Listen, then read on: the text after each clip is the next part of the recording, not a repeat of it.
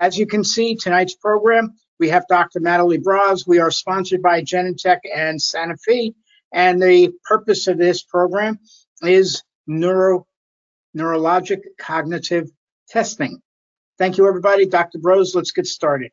Perfect. Thank you very much, Stu. Thank you all for having me this evening. It's a pleasure to be here with you all tonight. So I look forward to discussing the purpose and goals and benefits from neurocognitive testing and beyond. So right now we're going to start with my objectives. And again, I apologize for not being able for you guys to see me.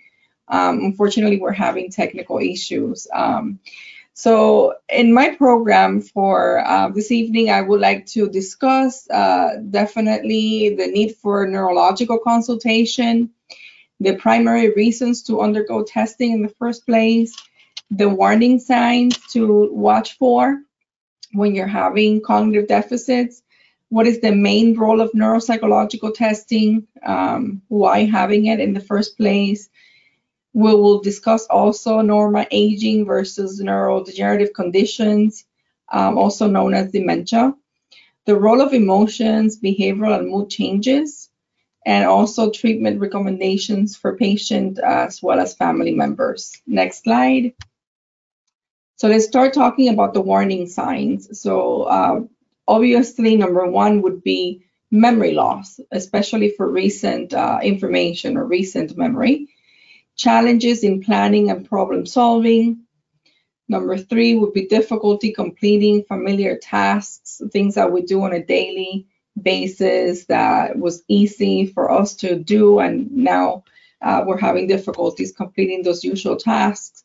Confusion with time or place, so disorientation. Trouble understanding visual images and spatial relationships, especially when driving, navigating around, not being able to really know where you're at a particular time point.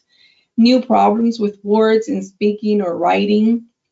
Misplacing things often, like your car keys, your cell phone, your glasses, things like that.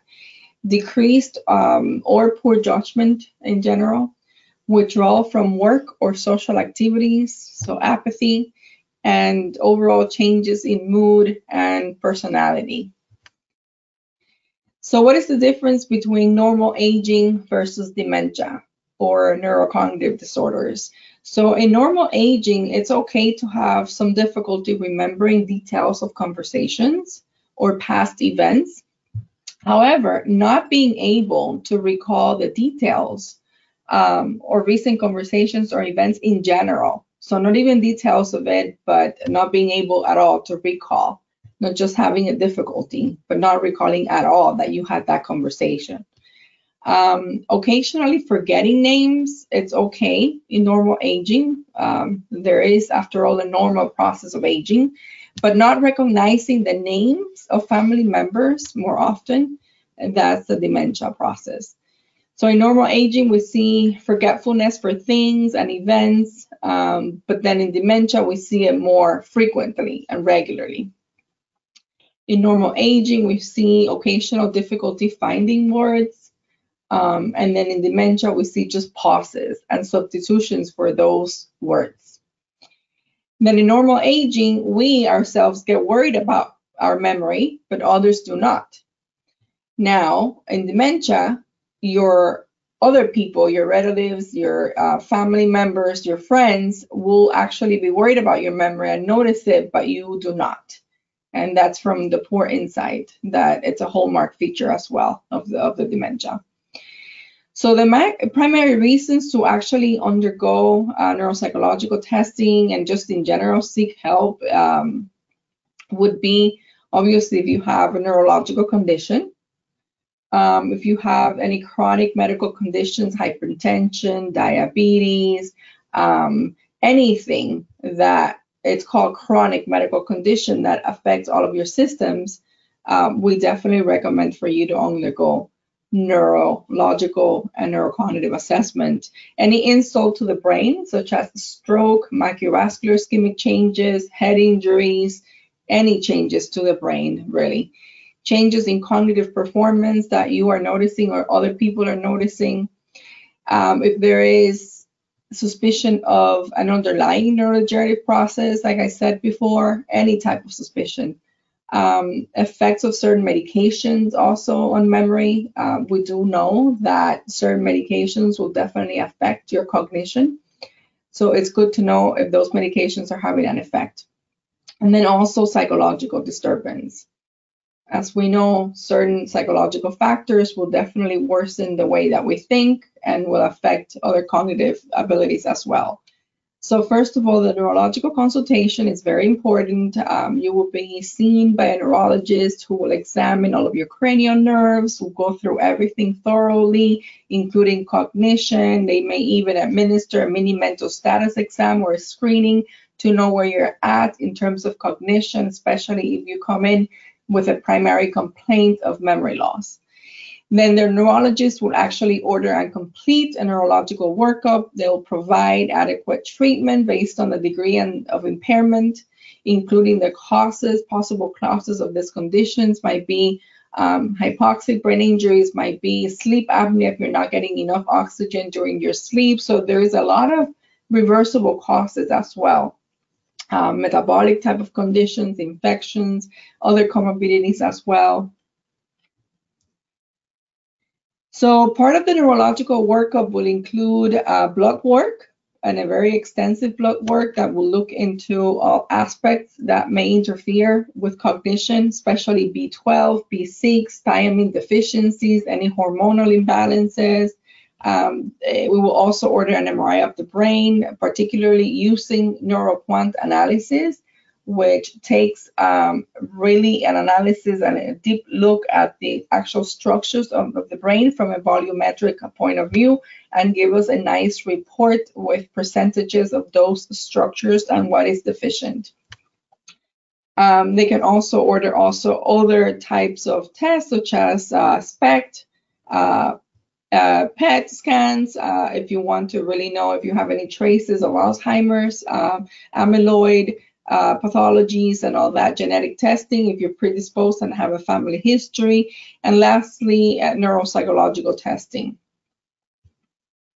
With neuroimaging, like I mentioned before, we look at the structural kind of changes of the brain. For example, in Alzheimer's, we see generalized and focal atrophy within different structures of the brain. We see white matter lesions in other conditions. We see reduced hippocampal volume and also medial temporal kind of lobe atrophy as well, where the memory is really housed the most. And then with other type of neuroimaging and tests that can order, we can actually see at specific tracers like amyloid tracers in PET and CSF analysis if we're looking at any infectious disease kind of conditions, protein depositions. So those are all very important aspects of your workup. Next slide. So with neuropsychological testing, what is it? We hear of neuropsychological testing. Not a lot of people know what it is too much. So it is actually the objective way of assessing neurocognitive functions using a battery of standardized tests sensitive to brain dysfunction. So it reveals, like it says here, what your brain is able to do and not do from a functional standpoint, not from a volumetric imaging standpoint, but it's from a functional standpoint. And then we compare your deficits to what we see, next slide, to what we see on actual neuroimaging. For example, on this anatomy and functional areas of the brain, we try to actually localize based on your performance and dysfunctions from neuropsychological testing. What are the areas consistent with those dysfunctions from an anatomical kind of perspective, and if that is consistent with what we're seeing also on neuroimaging. So the idea is to look at everything as a whole in trying to localize your deficits to yield at a diagnosis or multiple diagnoses. So with neuropsychological testing, we establish a baseline if there is no prior testing from before in order for us to follow you over time. so that we can compare your performance. We can differentiate among different forms of neurodegenerative conditions and other etiologies by looking at the activity in your profile. We can classify the degree and severity of your cognitive deficits to potentially assess competency and capacity as well. So if someone is able to make decisions or not, if someone else has to take over family matters or make important decisions for the patient, because we do see that cognitive deficiency or the family members are seeing a clinical picture that warrants professional attention. So this is a very important aspect when it comes to legality of cases.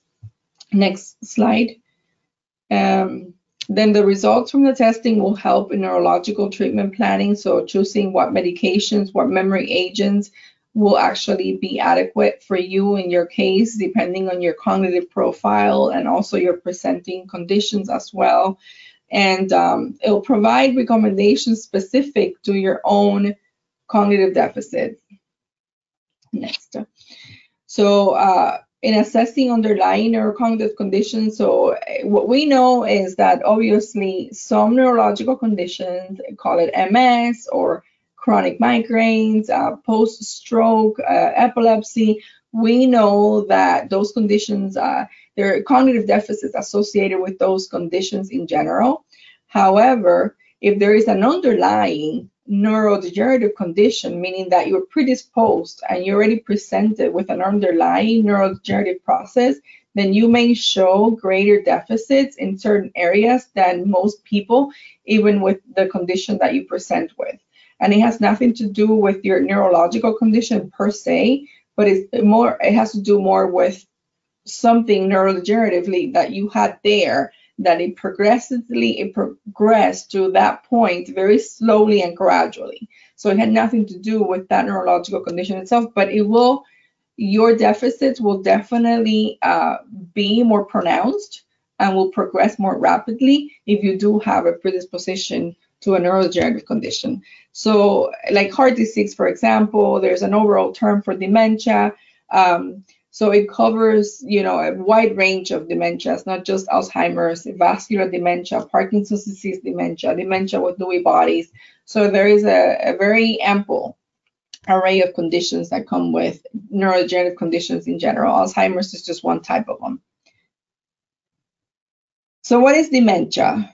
So according to the DSM-5-TR, which is our latest manual, dementia is a significant and acquired cognitive impairment in one or more cognitive domains, such as learning and memory, language, executive functions, complex attention, perceptual motor function, social cognition, that interfere with independence of daily living. So there is a significant decline, from how you were functioning before.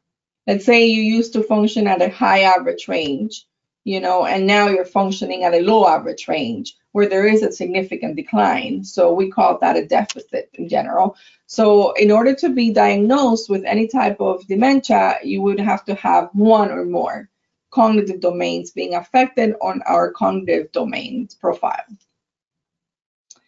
What are possible causes of this type of conditions? Well, like we mentioned before, any abnormal brain change can cause it. Chronic medical conditions over time can cause also. Cerebrovascular accidents, CVA, so infections, head injuries. So in terms of dementias, Alzheimer's is actually the most frequent one, the one that we see the most, followed by vascular dementia. Then we see frontotemporal dementia, Lewy bodies, and then others, meaning Parkinson's, Huntington's. Like I said before, there is many other dementias. Next. So in discussing the specific types, I actually put on top Alzheimer's being the most frequent one that we know about.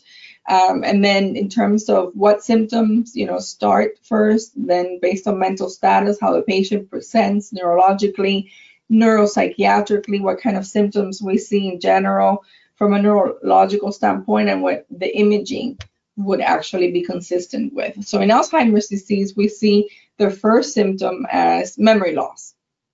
Then mental status, we see episodic memory loss being affected the most. So this means like trouble remembering or learning a list of words, and then being able to recall immediately or after a delay that list of words. Also trying to memorize stories and not being able to recall even a short story after 20 minutes or 30 minutes. That would be episodic memory loss. And really nothing else that will call our attention would be affected other than that poor insight with Alzheimer's. Neuropsychiatrically, they seem okay. They really don't have much symptoms of depression or anxiety, and it comes with that, you know, apathetic type of presentation and poor insight. Neurologically, they look okay initially, and then on imaging, we are able to see some atrophy on MRIs. Then frontotemporal dementia, which is the second one down this table, the first symptom usually that is affected is mood, with apathy being the hallmark feature. So not caring much for other people, for what happens to them. They're kind of oblivious. They have poor insight. Speech at times, you know, is affected, and there's different types of also of frontotemporal dementia when language is affected. With mental status, when we use a mini mental status exam or a screening, we see frontal and executive deficits, and obviously at times language if the patient presents with a logopenic type of frontotemporal dementia. Neuropsychiatrically, there is sometimes some sort of disinhibition with the behavioral variant of frontotemporal dementia, where now, you know, their personality may have changed. Family members report that they're a little bit more disorganized, maybe disrespectful to other people, maybe more disinhibited, kind of like that. And then in imaging, we definitely see frontal or temporal atrophy at times, not all the time. And then with Lewy body dementia, the first symptoms is usually involves visual hallucinations, problems with like sleep. We see Parkinsonism as one of the hallmark features as well, and it's accompanied by depression also, delusions, and then we see obvious drawing and frontal executive type of deficits on mental status. On imaging, we see posterior and parietal atrophy. Hippocampi is usually larger than in Alzheimer's. Then in Creutzfeldt-Jakob disease, we definitely see a more advanced dementia. You know, mood is affected, there's anxiety, movement disorders as well. More than Parkinsonism, we see a lot of rigidity and myoclonus. We also see depression and anxiety on those type of patients. And then on imaging, even the thalamus, basal ganglia might be impaired as well. And then with a vascular type of dementia, the profile tends to be variable. So patient presents with symptoms that are not very clear cut, but usually they're very patchy. They can perform well at any given time during the day and seem very good and with an intact mental status, but it can change from time to time, even during the day. Like I said, it's variable. When you test them, we see frontal and executive deficits, a lot of a slowing in processing the information, more than memory loss in general. We see apathy as well, delusions, anxiety, and then on imaging, we see cortical and even subcortical infarcts, you know, basically based on vascular etiology. And then that could be consistent with like white matter type of conditions. So what are the risk factors? So the greatest known risk factor is obviously increasing age. Okay, as we age, you know, our brain starts to deteriorate as well, just like our hair does, our skin does, everything, our vision. So the same thing happens with the brain. So usually Alzheimer's, the risk factor for Alzheimer's is being older than 65. And then we call of younger onset if the patients present with less than or younger than 65, which does happen, and I see it here in our clinic, you know, patients presenting in their 40s, believe it or not, or 50s as well, with significant deficits and even atrophy on the MRIs, which is sad. So that's what we call early onset Alzheimer's, when it presents younger than 65. So people can live a long life, but usually for the most part is 4 to 8 years after diagnosis, but they can live as long as 20 years depending on other factors as well. Alzheimer's is a progressive condition. It really doesn't get better. There is medication to slow it down, to slow down the progression of the memory loss, and this is very, very important, especially earlier in the process when you don't have significant deficits or significant enough deficits so that we can have an impact. Research shows that if you tackle it, you know, when you have a mild cognitive impairment presentation, the medication works better than if you come in later when it's too advanced, that the medication doesn't have the same effect. For treatment, like I mentioned before, you know, it kind of slows down the symptoms, it improves quality of life, and today there is a worldwide effort underway to find better ways to treat the dementias. The delayed onset and prevent them from developing. What we know is that, you know, treating the symptoms around it is the way to go right now, and obviously being proactive about what to do to prevent it from happening. So what to do, my recommendation is really to assess the situation, see what's going on around you. If you have stressors that might be triggering your situation, what else is going on in your life? Has anyone else noticed the change that you're experiencing? Have a conversation with family members, you know, open conversation as to, you know, what they see, what they are noticing in you, being open, you know, to receive that kind of feedback without being defensive about it. Go to your doctor, to your specialist, you know, go first to your PCP, ask for a referral to a neurologist. When you show up to a neurologist with memory concerns, the neurologist will definitely refer you to a neuropsychologist so that we can complete, you know, part of the workup that they order.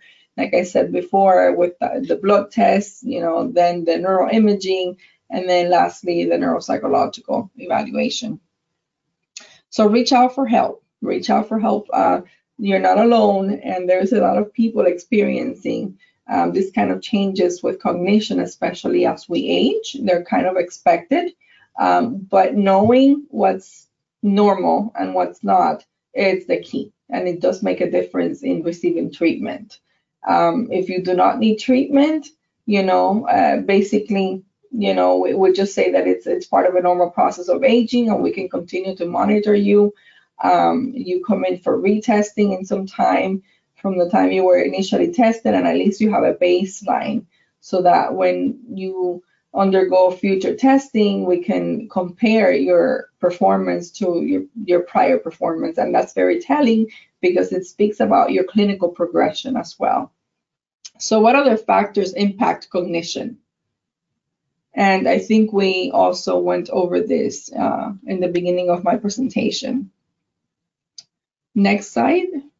So like we mentioned before, emotional well-being is key, right, in seeking help for cognition. So psychological symptoms, depression and anxiety will definitely have a major impact on the way we think, how we make decisions, how well we focus or not on information. So if we're having symptoms of anxiety, restlessness, and we're extremely anxious and we worry a lot and we can't sleep, our sleep also gets disturbed, you can already imagine what an impact that will have in your thinking skills with intrusive thoughts, you know, interfering with new learning. If you're trying to learn the name of a person, trying to recall a conversation you had yesterday, and you can't. And if you're having elevated symptoms of depression and anxiety, if you're feeling hopeless and helpless and have all these negative symptoms within you, And on top of that, you also have anxiety. I say on top of that because anxiety and depression work very well together. It's rare where I see a depression without symptoms of anxiety. They go hand in hand. So if you're restless and you're extremely worried and apprehensive, and you even have symptoms of panic attacks and things like that, of course, your ability to focus is going to be impacted.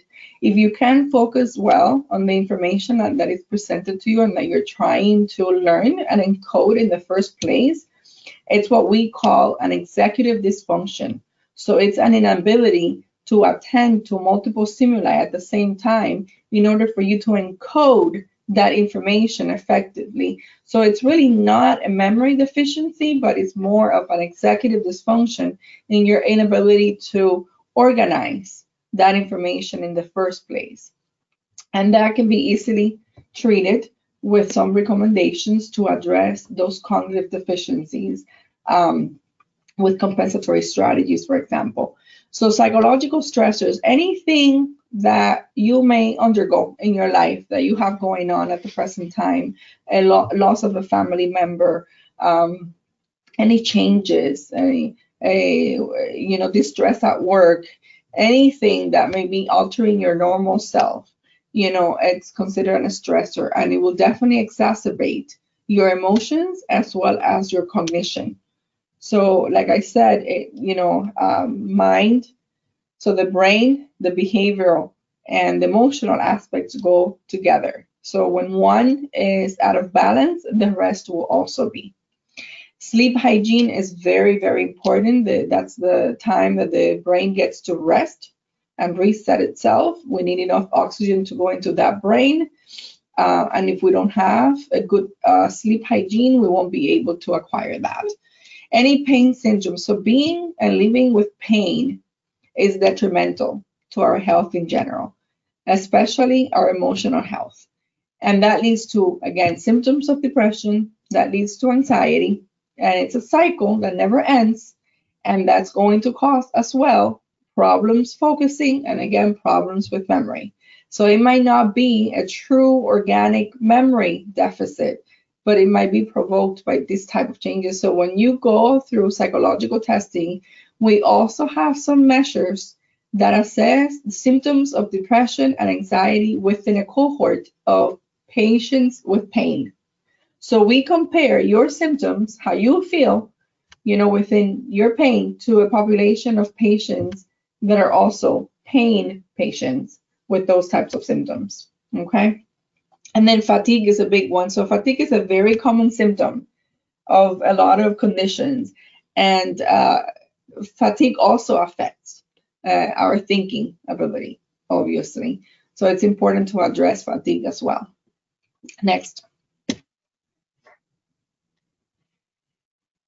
So the behavioral and psychological aspects, usually with dementia or an advanced type of presentation in a neurodegenerative condition, presents itself in middle and late course of the condition. So in dementia, it typically happens with apathy, where patients feel, like I mentioned before, not caring much, having not much interest for things that they used to do before, not caring much about this or that. There is some social disengagement, so they don't care about connecting with others anymore. There is this irritability that is usually reported by family members, so they get easily irritable within a short period of time, and that's a change from before. And then in more advanced stages of the condition, we see a lot of agitation, we see aggression, we see wandering off, we see psychosis. And at this point, we can only treat this kind of symptoms, the presentation. There is no preventive measure anymore. It's really just tackling what we are actually faced with. And like I said, this will be more like in the middle and late course of a neurodegenerative condition where we see this the most. Next. So my general recommendations is really to keep the emotional symptoms under control as well as your chronic medical conditions. So if you suffer from hypertension, diabetes, carpal tunnel, myocardial type of pathology, whatever it is that you are experiencing, having those conditions well treated with medication, it's the key. So if you maintain those conditions well controlled, then your cognition will most likely improve as well. So like I mentioned before, practicing a good sleep hygiene, having a full night of sleep, 6 to 8 hours is what's recommended. Keeping a routine, it's very good and advisable. Organize information, use a calendar, a day planner to organize, and that way you will guide the brain in general. So in my practice, I ask patients always to use compensatory strategies and to try to, organize the information to help their memory, such as mnemonics, chunking, categorizing the information into categories, writing things down, repeating things over and over again if you're learning new information. Obviously, a 15-year-old or a 20-year-old brain is not the same as a 55-year-old brain or a 65-year-old brain. So now we need to utilize more strategies, to actually make new learning happen, because it's not going to happen, as fast as it used to, like before. So we need to kind of help the brain with different strategies, and the more the merrier, so that we can learn effectively the information. So making use of an agenda to keep track of scheduled appointments, important events, your payment due dates, your times for medications in general. So using also a medication sorter. If you're taking a lot of medications for multiple conditions, I highly recommend using one of those nice medication sorters so that you know that you took your medication or not. Because oftentimes we go through so much in life and we're doing so much on a general basis daily that you can forget whether you took your blood pressure medication or not in the morning. And the only way for you to know is if you have that a slot empty on your sorter, then you will know that you took it. So prevent, forgetting or dealing with that kind of forgetfulness. You can use also at home a color coding system, for maintaining doctor's appointments. We'll use this type of notebook. You can label materials. You can use, your imagination to kind of help yourself to organize your information. I also recommend putting the same items in the same spot always. For example, if you come home from outside, putting the keys in the same place, putting your cell phone in the same place, even your glasses, your reading glasses on the same place, because we are going to tend to forget. If we place it on different places every time, then you're going to go crazy trying to look for your reading glasses versus having it placed in the same, spot every time. You will just go there immediately. Okay, so that's a good tip to follow. Like I said, make associations also. So the idea is to create as much, strategies as possible to learn information. So association is a good one as well. Just like repetition is, we learn to relate new information to things that we already know.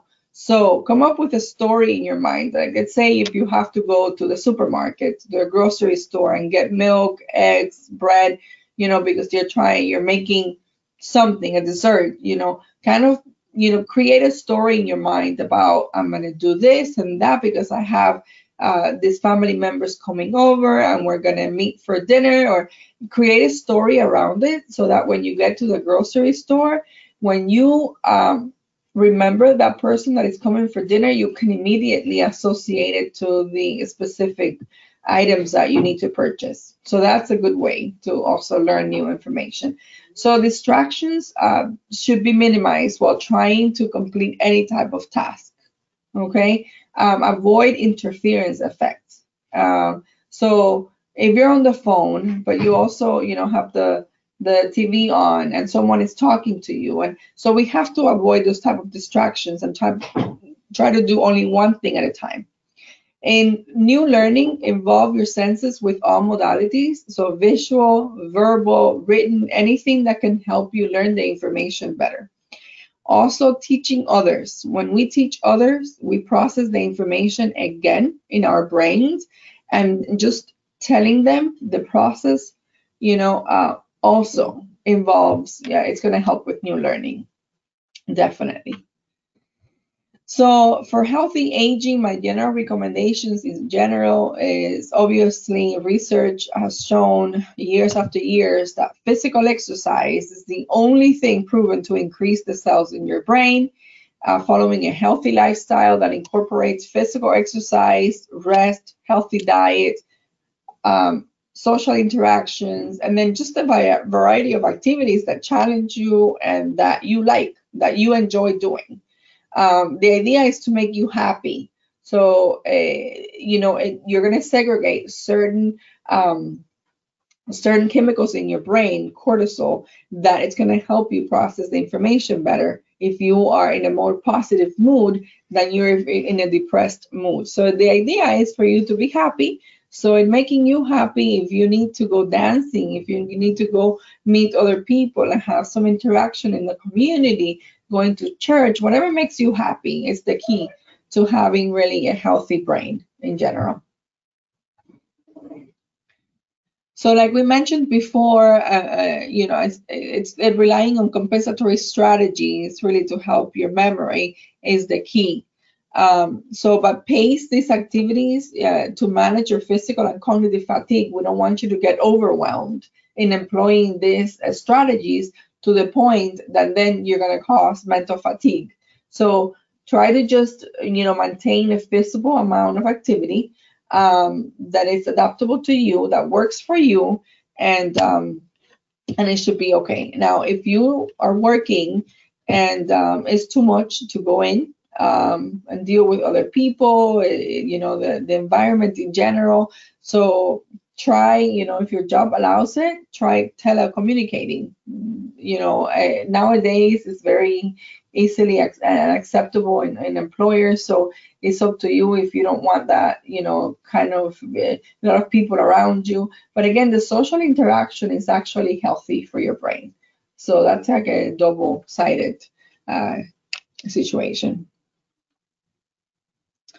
So these are some of the mental health apps that I've come across that are actually good. Calm, Headspace, Breathe to Relax, CBT iCoach, especially for insomnia, the mindfulness app as well, Breathe, Calm Down, Meditate, Insight Timer, Mood Tools, Mood Kit, Virtual Hope Box, and Take a Break. Obviously, the most important factor is actually to go seek professional help. So going to a clinical psychologist to address and verbalize your needs, your concerns, it's advisable. This is someone that obviously has a license in clinical psychology and will know best on how to guide your thoughts and your emotions so that you can process the information in a healthy manner. And hopefully teach you effective learning and coping strategies in dealing with your immediate stressors or even chronic medical conditions. This person can also help you kind of adapt to lifestyle changes with those types of conditions as well. So I highly advise for everybody to undergo and to go into individual psychotherapy with a professional, or rather than just employing these kind of apps. Next, I think we already went over this slide. This is a repeat. All right, and that's the end of my presentation. I hope that you learned something out of this presentation this evening, and I welcome questions and further discussion. Good. Here we go. Fatigue and cognitive issues are the two most important things for me and many people with multiple sclerosis, writes a person. Why are these not the primary endpoints for clinical trials of new medications? Yeah, so fatigue, that's a great question. So fatigue is a very common symptom. And you're right, especially in multiple sclerosis.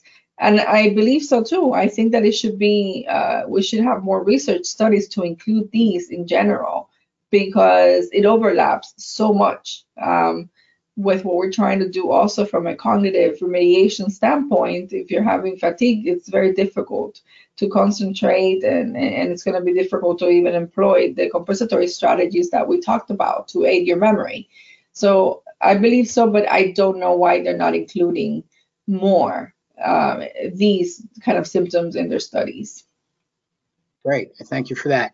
Before I ask you the next question, I forgot to say Happy New Year to everybody. So Happy New Year, all right? I'm glad you're all here. We have a lot of people online. It's very nice to see. This is our first program of this year. I'm not up jumping around because I said earlier, I have a broken leg. I've had this now since June, and that's another whole issue, but it's not cognitively related. All right, next question. Why does my neurologist never measure my fatigue and cognition, but is just interested in my walking and MRI lesions?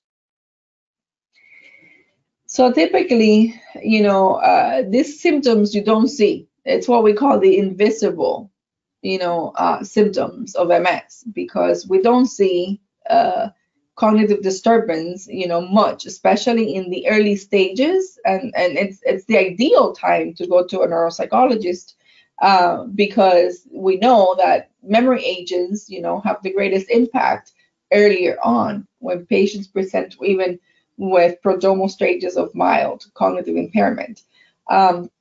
So you should definitely, ask your neurologist to send you for neuropsychological testing, or even, an MRI of the brain using neuroquant analysis. So neuroquant analysis will actually take a look at the quantitative data and analyze it of the specific structures that have to do with memory in the brain and learning. So it's very neat, and it comes with percentages of the actual volumetric analysis that it does. And it's great to have it there, especially if, like I said, if you are already having some issues with memory or cognition in general. So if the neurologist is not sending you, you should definitely ask your neurologist to send you to a neuropsychologist. All right, great. Thank you for that. Next one. Can brain atrophy be accurately measured, and how closely does this correlate with cognition and predict further cognitive decline? Yes, another great question. So atrophy can definitely be measured nowadays. So like I mentioned, with MRI of the brain using neuroquant analysis, we can measure the atrophy in each structures of the brain that have to do or that relate to memory. The cingulate cortex, the hippocampi, the thalamus, all the different structures of the brain will actually be depicted on this report, and it will give you a nice volumetric analysis of each structure. So atrophy is definitely a risk factor for developing any type of dementia, especially Alzheimer's. So you would want to know if you were having atrophy earlier on. Thank you. Next one. Ritalin helps my fatigue and cognition. Is it safe to take this long term? People with ADHD take it for years. Why is it not prescribed more for people with MS? So when it comes to medications, you have to consult with your neurologist to see what's adequate for you, given what other medications you're taking and what other conditions you do have in general. So it really depends, of your functional abilities. So if you're at work or if you're in school and you do need medication to treat attention deficit disorder, then of course, you need it. But if you're not in school, you're not at work, and the less medications, the better, I think. But you should definitely consult with your neurologist. If you're considering any of those medications, consult with a neurologist. Thank you. So next, we have, I'm going to take some from online. Personally, a person writes, thank you so much for this talk. So thank you so much for this talk. All right, next person writes, what are recommended activities like video games, word games, and etc. to help engage your brain? So for the most part, what I recommend my patients is to engage in pleasurable activities.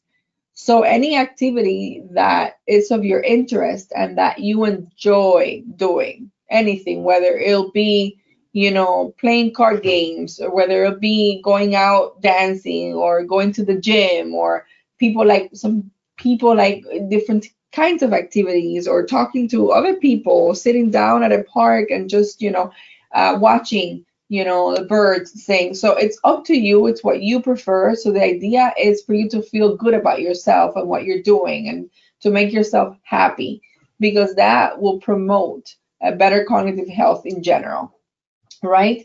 So I mentioned a few apps that are available, mobile apps that you can download, and you can do this mental games and whatnot. But I don't want you to also overwhelm yourself. Like I had a patient at once come to me and saying, oh my God, I'm freaking out because I can't really seem to do the 15 minutes that I have to do fast enough. So that's not the point of this kind of activities, because like I said, the point is to work at your pace. It has to be pleasurable to you, whether it be knitting, whether it be sewing, whether it be painting by numbers, whether it be gardening. It's whatever activity you find pleasurable that will make you feel happy. I don't want you to be overwhelmed. But in general, anything that will stimulate new learning. So learning a musical instrument, for example, learning to play the guitar, the piano, or taking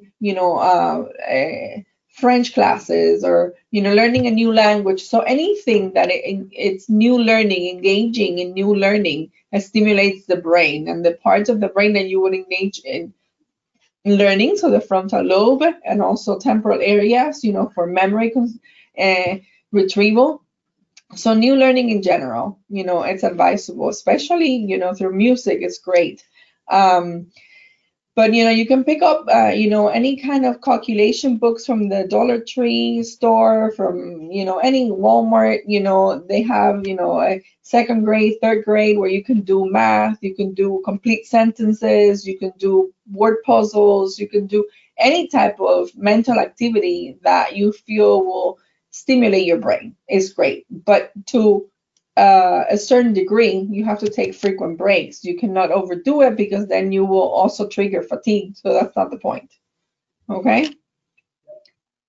All right. So before I get into all the other questions, my days, I'm totally overwhelmed every day of the week, Saturday, Sundays, Monday through Friday, etc., with the amount of things that I've got going on.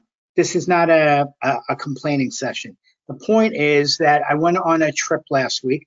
I was gone for 9 days. I was on a very nice cruise. I was extremely relaxed. I got so relaxed, my brain couldn't think right. Every time I put my phone down in the cabin or anywhere else, I freaked out a few moments later because I couldn't find it. And my brain wouldn't react to what was going on. And it was like my brain just shut down while on this trip. What causes something like that? So usually when we're on a break, when we're in a vacation break, yes, we shut down. Because we're just experiencing what comes to us physiologically. So we're in a very relaxed state. Okay, so it depends on, so you did a great job. I mean, you put yourself in that relaxed state that you were supposed to, and that's fine. And you should definitely take the time to enjoy that process in itself. Okay, so whether what you experienced, not remember when you put your phone, whether that's significant or not, then you should have yourself checked. When you came back from your trip, have yourself checked. You mention it to your primary care doctor or to your neurologist, and see, if that's something that is significant for you. How? Like I mentioned before, you would, usually just go to a neurology visit. Maybe they'll have an MRI of the brain, see if there is atrophy or not. Or if not, then it was just emotionally mediated. Maybe you were just in such a relaxed state that you didn't care much about, anything around you. You were too gone that you didn't realize, about these things. But if you want to have yourself checked, I mean, that could be something random that happened to you and had no clinical significance. But if you do want to find out if there was any pathology behind that, then have yourself checked. Thank you. All right, going on to the other things. A person writes, I completed neurological exam with a 6% lower score in visual spatial than peers, but overall deemed okay. How often should a MS patient repeat the 8-hour test? So typically, we recommend repeating the test or retesting when there is suspicion of a decline or even an improvement. Let's say you've been on medication or memory agents for some time and you want to know if the medication is having that impact that you were looking for or the neurologist was looking for, and you definitely want to find out. But you know, like I said before, you have to go to your neurologist and you have to seek, the advice from your neurologist. Typically, I like to retest my patients a year after, so that I can compare, performance to that prior year, especially if I want to document change, a progression of symptoms, whether it'll be improvement or decline. So usually a year would be. It's great if you only show deficit in one area, visual spatial, but not learning a memory or executive. I think that that's actually great, and I would retest you for sure after a year. So what would you do after this year or 5 years or 10 years of testing somebody from their initial baseline and you do see a shutdown? Things have gone wrong. Person can't remember where they put their phone or their keys anymore, or whatever goes on your test, and you see a 20% drop in where they were previously. What would you do about this? So obviously that shows some clinical significance. So there must be some underlying pathology like neuronal degeneration, and I would advise the patient obviously to get treated with a memory agent and other recommendations as well. Right. So I've heard from others that they've been on some of these memory drugs and they have very bad dreams. I mean, nightmares. Good, bad, whatever, but they have very detailed dreams. Why does that happen? Every patient is different. It's not supposed to happen, especially with like dreams. So every patient is different. It depends on really where the medication is metabolized. I know that in general, it causes like GI kind of symptoms, like, some discomfort in the GI. So like nausea initially, in the first, few weeks that your body is trying to adapt to the medication, you have some GI, some gastrointestinal type of symptoms, but it's not supposed to trigger any kind of symptoms within your dreams or affect your that sounds like it's a whole different other pathology. Okay, thank you. For everybody online, I've got 3 questions remaining. If you have a question, type it because it won't get answered if you don't write it in. Okay, next person. See, bingo, there's another question. All right. So from people prior, a person writes, building a story around a grocery list won't help me at all. If it's not on my grocery list or on my phone notes, it doesn't get bought. Is there any kind of therapy specific to MS for cognitive and memory issues? Yes, so there is cognitive rehabilitation therapy, and this is given by a speech and language pathologist. So as part of their treatment plan, they can include on there exercises for your memory, for learning, for processing speed that can definitely remediate or help remediate your problems, okay, with new learning. However, if, like I said, you have to have yourself checked, because if this is part of a neurodegenerative condition, no matter what you do, especially after a certain age, the brain doesn't have the same capacity to learn new information anymore. And so you're going to have to rely on compensatory strategies such as, writing things down, because we don't have the same ability that we had before of learning new information without help. So part of that is just writing a list so that you won't remember, you won't forget what you have to buy at the grocery store, unfortunately. But at least, there is that. You're able to write it down. But yeah, you can get help from cognitive rehab therapy. That's correct. And for the person, right, that wrote that question, believe me, there are so many people that go through that, whether you have MS or not, age-related as well. So, meet the challenges that are ahead. Okay, next person writes, what can be done for brain atrophy? So there is medication that treat memory loss, especially neurodegenerative conditions. So if brain atrophy is already showing on neuroimaging, and we also find deficits consistent with that on neuropsych testing, there is treatment for it to slow it down. So you don't want to go untreated for years and years, because it will definitely progress very fast and will essentially affect your quality of life.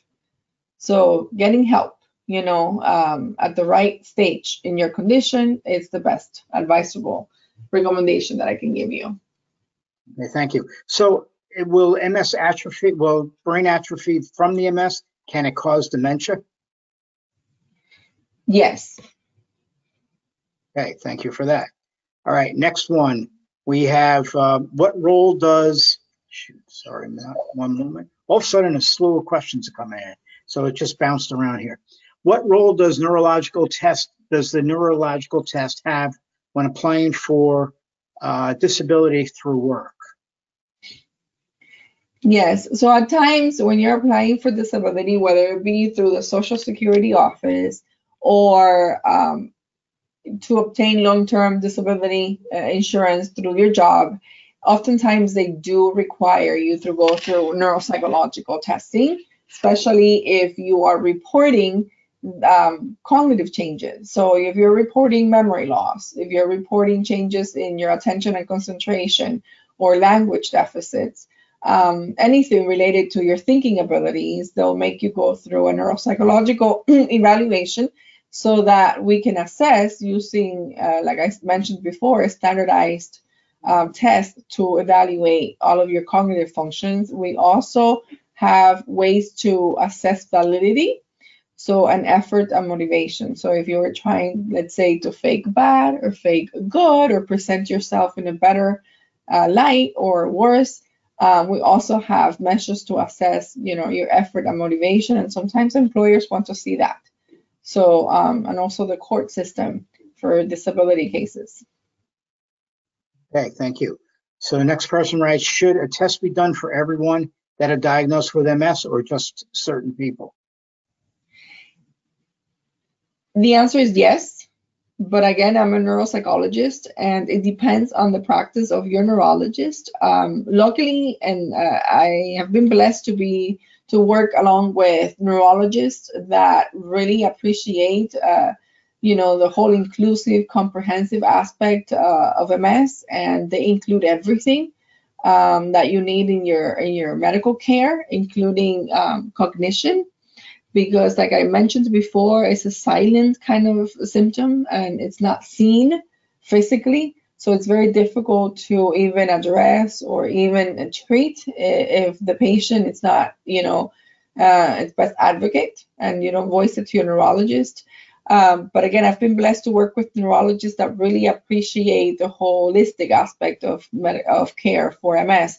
So they usually, are very pro-psychological and neuropsychological oriented. So they send all patients to us for testing, just because they want to obtain a baseline even from the very beginning of the diagnosis, so that later on we can always compare, profiles to how the patient did before. But I have seen, it's not unusual to see patients that have never gone through testing before, and we don't have any baseline at all. And then they show significant deficits when we see them. So we just have the premorbid data to compare to. So how you were functioning before at work and how you did in school. So those are the factors that we consider when we're trying to establish a baseline for you. Thank you. So for those that are like seniors and they've never had cognitive testing and they've had MS for 30 plus for 40 plus years. Do you suggest at that age that they even get tested? Yes. So if the neurologist doesn't know what medications to use with that particular patient because they don't have the right classification of the degree of their deficits, whether there is an ample range from normal to mild to moderate to severe. And they usually don't prescribe the same medication if you're presenting with moderate to severe symptoms than if you're presenting with mild symptoms, especially given your other conditions as well. If you're presenting with a vascular type of dementia and not an Alzheimer's type of dementia, you require different treatment, and also given the degree and severity of your deficits. So it depends with your clinical presentation, what kind of symptoms you're presenting with. So if your initial symptom, like we went over before, include hallucinations, or it includes Parkinsonian type of symptoms that you never had before, tremors, or if it presents now with worsening fatigue and memory loss, than any other type of symptom. So that's very telling in itself. So depending on the clinical scenario of each patient and how well you test on this cognitive test and compared to your neuroimaging and your other conditions, so they can lean towards one medication over the other one that could be more effective, if we understand what I'm saying. So we can't give you a medication if you're presenting with just mild to moderate versus moderate to severe. So we have to classify the degree of your severity in order to prescribe the right treatment. Okay. Person writes, my neurologist's office has extensive testing that they do in the office. How might that differ from what is done by a neuropsychologist? So usually, if they have a neuropsychologist within the neurology practice, I think that they will do enough. Some neurologists also, if not most of them, also do some cognitive testing, but it's very brief in their practice, like a mini mental status exam, for example, like an MMSE or a MOCA, even an R-bands they might do just to obtain an overall cognitive functioning ratio. But if you want a more in-depth, assessment, you would have to go through a neuropsychologist. And it doesn't have to go, you also have to be, doing a full 8-hour testing, it could range anywhere from an hour and a half to 3-4 hours. It doesn't have to be 8 hours of neuropsychological testing. Okay, thank you. Next one, could having had COVID affect my cognition? I've had MS for over 20 years and never had the problems I've begun to have now since having COVID. Yes, absolutely. So at Memorial, we do have a post-COVID clinic, and I've seen a lot of patients whose cognition's been affected post-COVID. So it's definitely for sure something to look into and to get tested, because most likely, if that was the clinical course, if you never had the symptoms before and it presented after COVID, then yes, having yourself checked, because most likely, just like we do have disturbances in our olfaction, we have headaches, we have, other kind of milder symptoms, you may also have cognitive deficits. Like I said, it's difficult to address and treat because we don't see those symptoms unless you're working, unless you're functional, and you're able to see that you're not able to learn as quickly as before, or think as quickly as you did before. So you have to address those symptoms, immediately. Okay, thank you. Next one writes, why do I often forget something that I was about to say when I'm interrupted by something or someone? 1 minute in the head and the next it's gone. Why? So there could be multiple reasons why. So like I mentioned before, there's something called executive functioning in the brain. So it's our ability to actually plan, organize the information. It's almost like the director of an orchestra. And if we're not able to do that, and that sometimes has to do with our ability to discriminate. So we have to choose not to do 2 and 3 and 4 when we're doing one thing, because if you choose to do multiple things at the same time, chances are that you won't complete any and you will forget the first one you were doing in the first place. So it's adapting to our age, that we have to address this kind of issues and see if there is improvement after that. So avoiding interruptions that will cause interference with new learning is the key. And then if after that you still experience the same kind of issues, then getting yourself checked is the best scenario, so that you're able to see if there is an underlying pathology like neurodegeneration, so that you're able to treat it effectively. Thank you. Next question and last question. How do spatial deficits affect people? So visual spatial deficits come from the right side of the brain for most people. And this will be our ability to navigate in the environment. So if you're driving, for example, following a GPS, will require you to have some sort of visual spatial ability. It can affect your reaction as well, knowing whether you're going east or south or west, and following intricately that GPS. So that's kind of like navigational type of perceptual 3D kind of information in the brain, and that's coming from the right side of the brain. So following maps, it's a great example.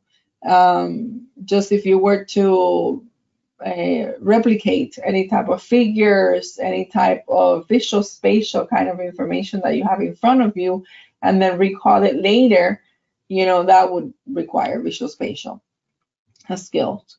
So if you're experiencing that, getting yourself checked is the best way to avoid further decline.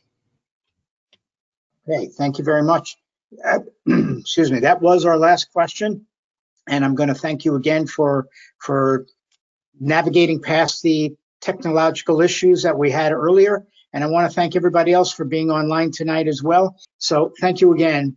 And everybody have a great night. Doctor, again, thank you. Take care. Bye-bye. Thank you all.